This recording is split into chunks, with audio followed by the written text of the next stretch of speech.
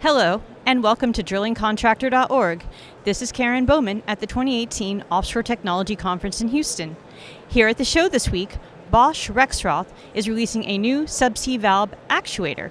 I am speaking today with Dr. Alexandra Orth, Senior Manager of Sales Industry Sector, Marine and Subsea Technologies, to learn more about this technology. How are you doing today? I'm doing perfect. Great. Thank you.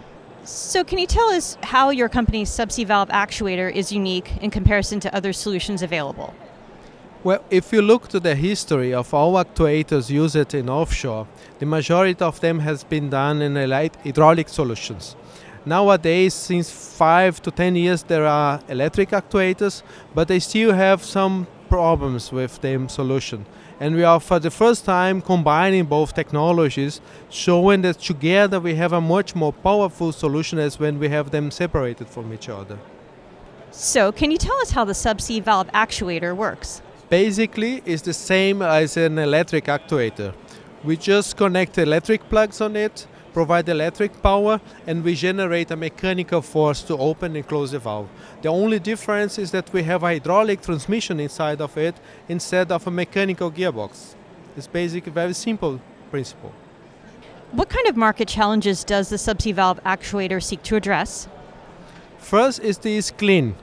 The hydraulic actuators pollute the environment, and our actuator has no pollution to the environment.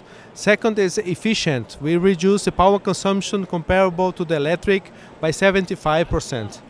Third, it is reliable. It's designed for 25 years without maintenance.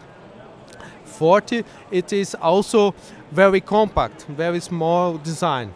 And the fifth options we have is we have a mechanical override. It means you can manually, with the robot, open and close the valve, which is not possible by any other electric actuator. Your company has stated that the actuator is compatible with Industry 4.0 technology. Can you define for our viewers what Industry 4.0 technology is and how it will impact the offshore oil and gas sector? One of the big changes with the Industry 4.0 is that you are merging the virtual world together with the real world and connecting this device to your home or to your office.